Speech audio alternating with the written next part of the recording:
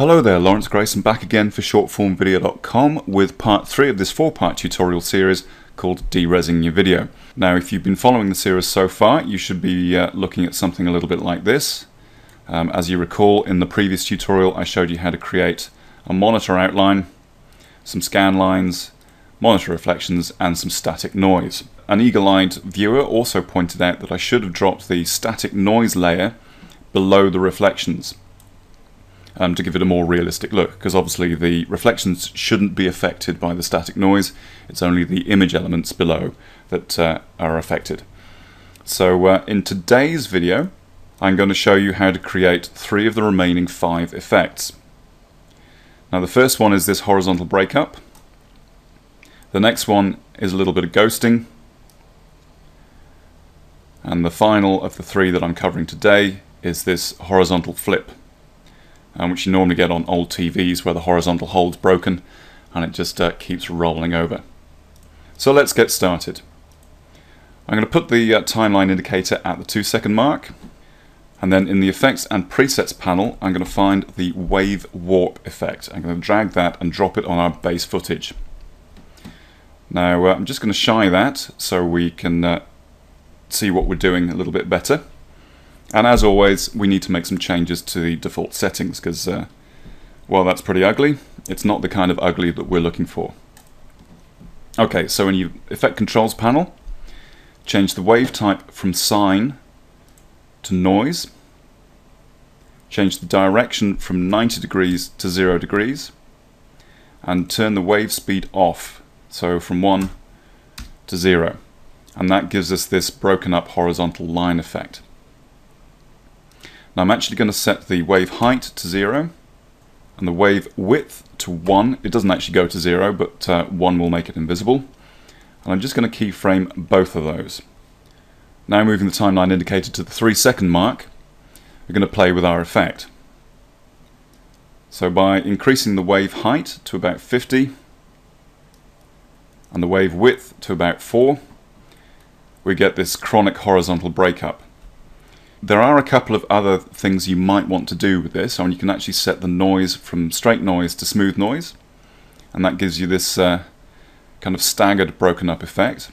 Or another good one is actually the square wave, which if you increase the wave width type gives you a slightly more digital breakup kind of look.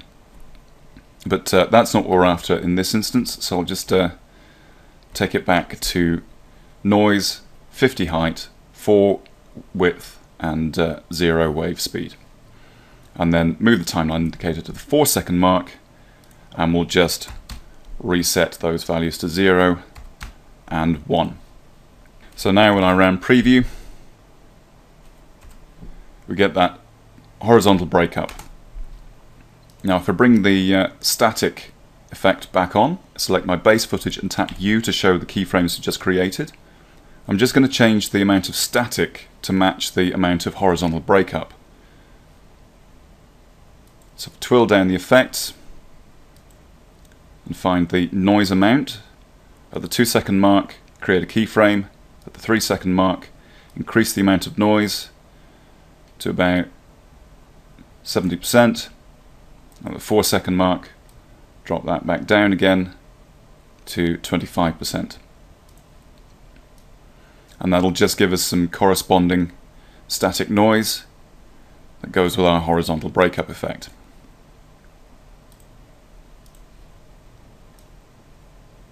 And you can see when we've got all the effects turned on, you end up with this rather chronic noise distortion effect.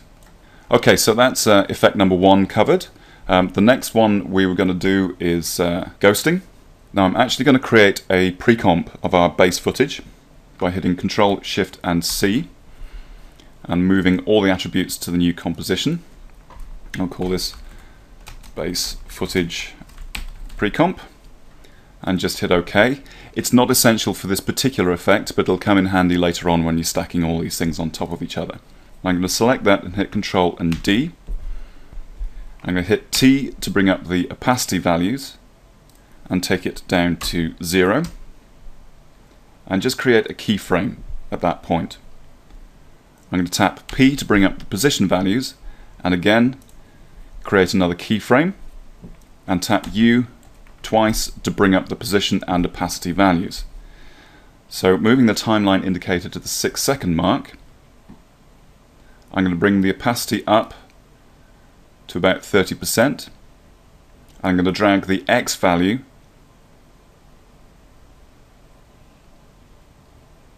to about 700 pixels in this case. Now obviously these dimensions are fully reliant upon the primary dimensions of your footage. Just a quick reminder, I'm using the 720p preset, so don't go by the numbers, use your eyes and make sure you get the effect that you're after. But what that's created is a slow ghosting drift.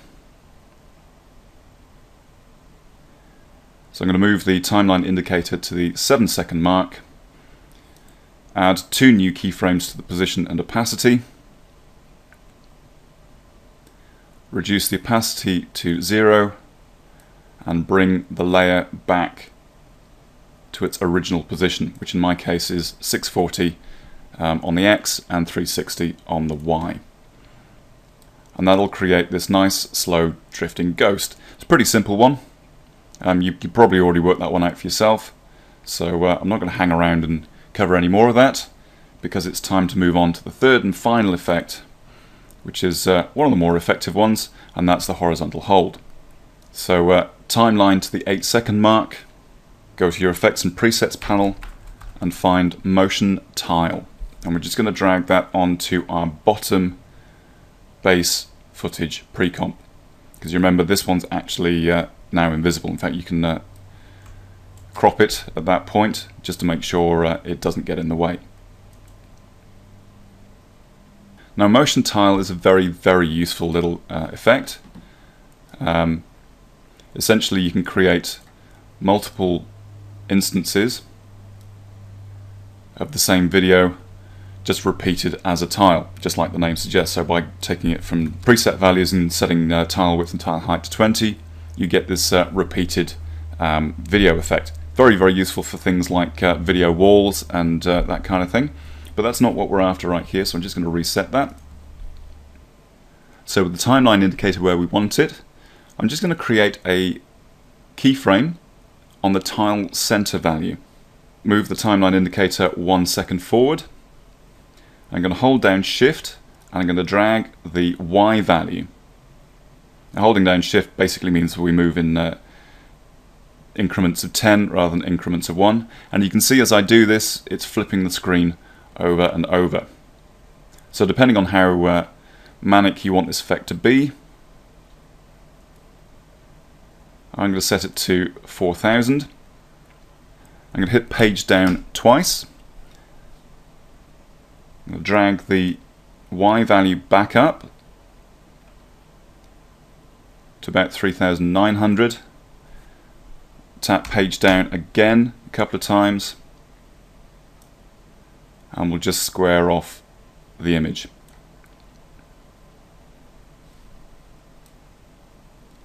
So let's see how that looks. Okay, so we've got this manically flipping horizontal hold effect with a little bit of a bounce right at the end, just as it squares off. Okay, so that's all I'm going to cover in this particular part. In the fourth and final part, I'll be showing you the remaining effects, which is the slowly moving black bar, and my personal favorite, the color separation. So if you're interested, keep your eyes open, because that'll be up in the next couple of days. But for now, as always, I hope you found it useful. Thanks for watching, and I'll see you next time.